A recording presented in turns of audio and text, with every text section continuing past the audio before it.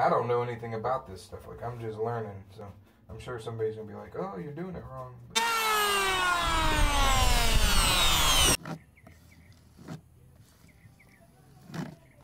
She's backing up.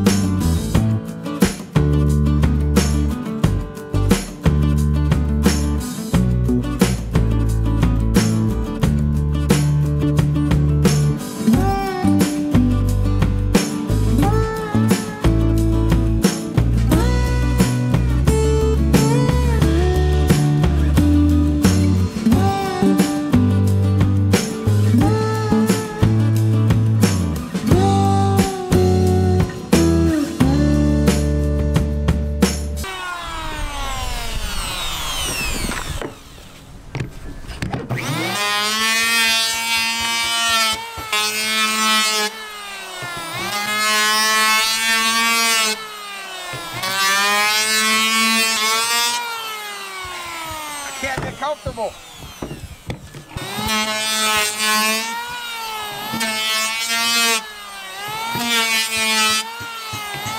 Into the cockpit here, show you we are figuring out this process. This is what we've done today.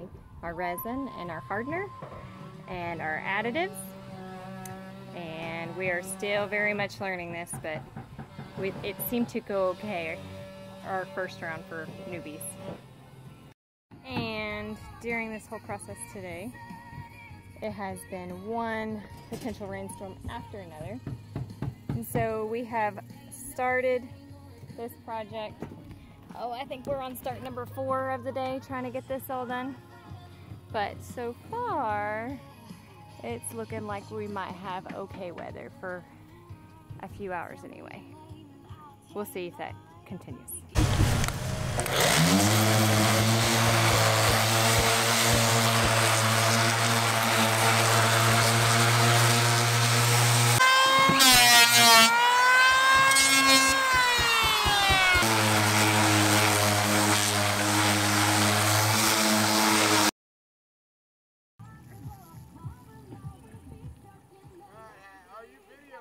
I am now.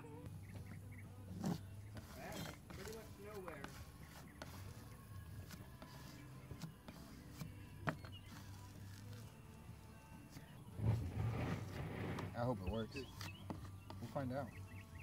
Suggested by everybody is that this is the way to go, because then you don't have to sand near as much in between coats. Are you gonna help me? Yeah. Because it gets everything, all the extra is pushed out to where it should be. I'm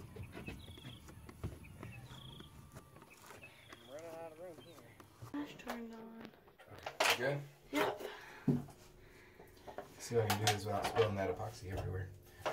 We're down here looking for leaks and Ant beds.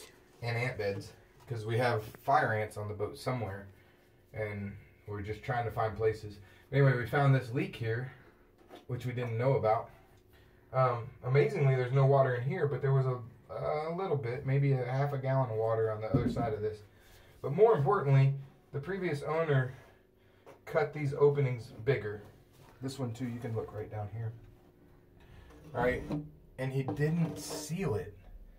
You know, you just got to seal this. If you don't seal this, then you got problems. So it's a rainy day. We're in the starboard ama, and I'm gonna just put some epoxy on here so that there's a moisture barrier.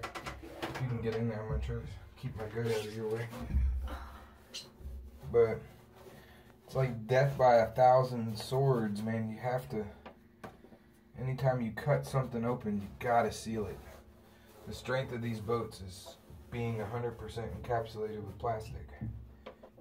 And I don't know anything about this stuff. Like, I'm just learning. So I'm sure somebody's gonna be like, "Oh, you're doing it wrong." But I'm going to try to do it right as best I can until I can be educated. Gotta put love into these boats. You gotta understand that it's not a classic plastic. It's something that's work all the time, and that's fine as long as you do the work all the time. If you don't, then it gets a lot worse.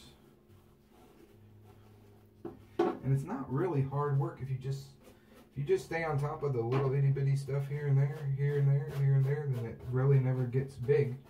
If you do your watches and you do your inspections and you make sure that you're checking for stuff and you're doing it thoroughly, then you catch this before it's that, and it's just a little patch. You know, now it's probably a patch like all the way out here and across, and it's a redo the chain plate, because the bottom of the chain plate's still pretty good, but the top ain't, you know, so it's gonna be a job, but whatever. That's our life today. Happy Father's Day, everybody. Peace.